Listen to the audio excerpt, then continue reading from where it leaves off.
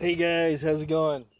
It's Dave. I'm out running some errands, and if it's your first time to the channel, apologize, this is kind of a boring video here, but check out the other ones, and welcome to the channel.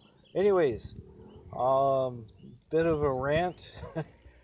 Yeah, I'm at the grocery store getting a couple things, and I don't know what bugs me worse. There's like a bunch of, look at this. See all those parking spaces that are open like that? I'm at a different store right across from the one I went to.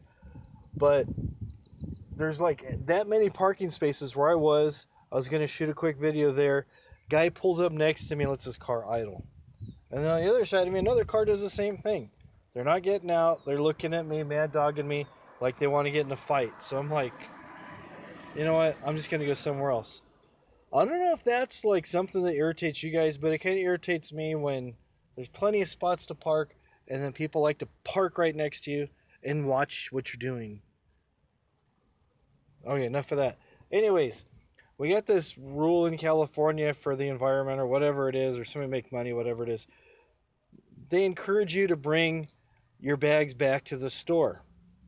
If not, they charge you 10 cents a bag, but it's a pretty hefty bag for 10 cents. It's being subsidized by somebody because it's a lot heavier duty. Here's a look at the bag.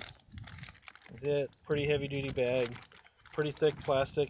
Anyways, I took some bags into the store, more than what I needed.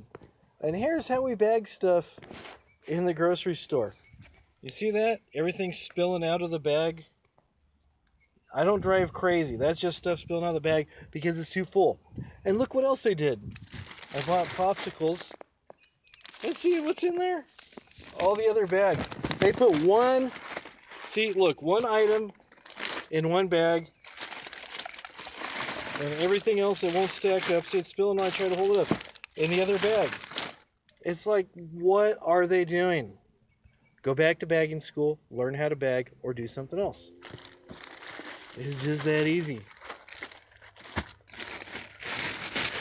So here I am, rebagging my own groceries. It'd probably be easier if you guys just switch over to that, because I know some places do. They let you bag your own stuff, and then you can actually get it there in one piece. I'm rebagging it now because I don't want to be digging for it later, because where I do live, there's some windy, twisty roads getting to where I live. Again, I'm not trying to drift or do anything crazy, but I'm just saying, when you get to, again, another car, it's like they know you're vlogging, so they decide to come behind you.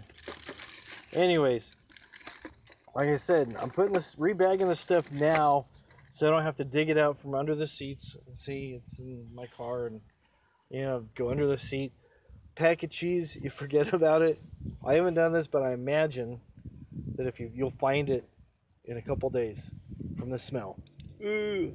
So anyways, enough ranting. Hopefully you're having a better day than me. Have a good day. Bye-bye.